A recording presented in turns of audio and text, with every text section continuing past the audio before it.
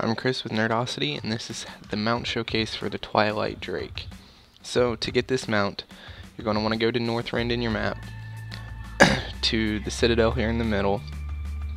It's in the lower part of Northrend, so pretty easy to get to, and then you're going to want to fly right under the temple. You should see the meeting stone there, and it's straight past the meeting stone.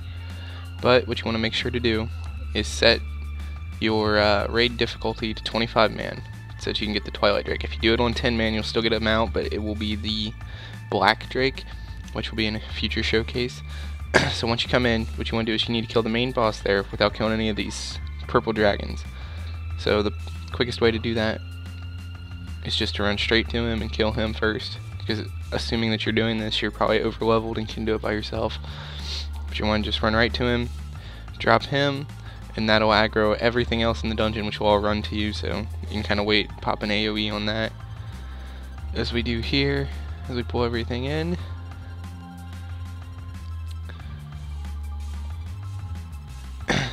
And here's the mount there. So it's a 100% drop chance once you get in there, so this is one of the easiest mounts to get, and this is what it looks like in game. I hope you guys enjoyed. Please like, favorite, and subscribe. Thanks.